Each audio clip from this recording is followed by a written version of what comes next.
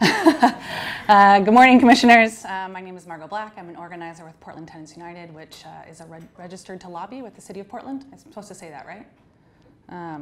So before I begin, first I want to thank that Betty was able to take work off to be here to testify, but I want to call your attention to all those who are not able to be here today.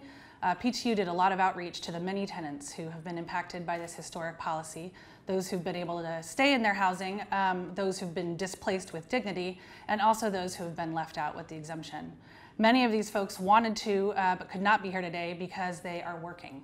They're nurses, they're teachers, they're child care providers, they're bus drivers, they wait tables, they work at Safeway, they have sick kids.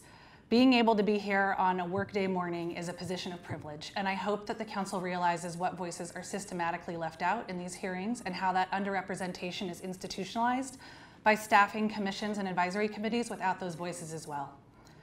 One person who could not be here is Amanda Potter. After 11 years in her Mount Tabor courtyard apartment, her landlord declined to renew her lease, being upfront about wanting to remodel and re-rent for hundreds more. She moved to that apartment with her toddler after her former apartment of 10 years was converted to condos. So she's moved both with and without relocation and would have loved to be here to tell you what a difference it made, and also to tell you that even with relocation, she had to move 200 blocks away and her daughter had to start middle school in a new city. And now as a Troutdale resident, she does not have that protection available. And Multnomah County has indicated to Portland Tenants United that it does not want to proceed with a relo policy until Portland has made theirs permanent. Portland's housing crisis doesn't end at our borders. $500 rent increases and no-cause evictions are becoming epidemic in Gresham. Cities and counties across the state need to see Portland demonstrate leadership on this policy by making it permanent today.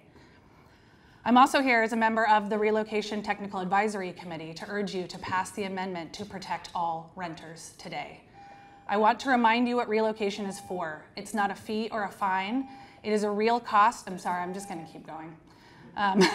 It's not a fee or a fine, it's a real cost that someone has to pay. If the landlord who chooses to force their tenants out doesn't pay it, then the tenant does, like Betty. It goes to application costs, double rent, security deposits, packing, moving, time off work, and childcare for all of the above. Time off work. Moving is expensive and traumatic, regardless of how many units your landlord owns. There are no protections, extra protections for small tenants. There are no discounts for tenants with small landlords. I'm not here to paint landlords as rich and greedy. I have no doubt that relocation might be a financial burden for some small landlords, but it is no less of a burden for their tenants. I know that they may be using their rental for retirement and to put their kids through college, but renters have kids in college too, and may someday want to retire. Our city, state, and country have failed us by tearing up the social safety net, but using renters to make up the difference isn't the answer. Please remember that these small landlords have something that their tenants don't: 2 homes. They are better off by every single metric than their tenants who own 0. And it makes no sense for the city to prioritize the financial security of those landlords over those with no financial security. Paying relocation will not force these landlords out of their homes and into their cars like the tenants who are denied it. I know you want to defer these questions to the relocation committee, but with all due respect, that's like deferring gun control and healthcare to Congress. There will not be consensus from a committee comprised of property managers and service providers. I am the only citizen activist on the committee, and only one, I believe, of 2 renters. But as a member of the committee, I would prefer to approach this question from the perspective of when should there be exemptions, why, and what does that process look like, rather than go back to the table with the bias of this hastily thought out exemption to fight about it. Ultimately, we need to try to balance the wish lists of landlords and renters. We do not need to try to balance the wish lists, but we need to think about the value and purpose of this policy. City Council needs to decide what the value of this policy is and legislate based on that today. The policy isn't meant to punish landlords. It is meant to prevent and mitigate the impacts of displacement. The exemption categorically and unjustifiably leaves out a huge population of renters without asking who those renters are or why they are better equipped to shoulder the burden of this unplanned and unpredictable cost. I'm sorry to interrupt you. Going on 5 minutes, are you coming to a conclusion? Yeah, I will. Why don't I just say this, that I did ask that question.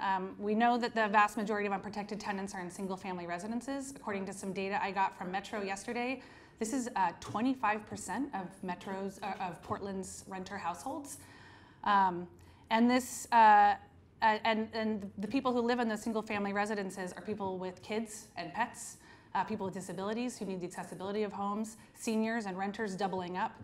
As Betty stated, this is a business expense. It is reasonable for landlords who are business owners, and it must apply to all businesses, just like payroll taxes.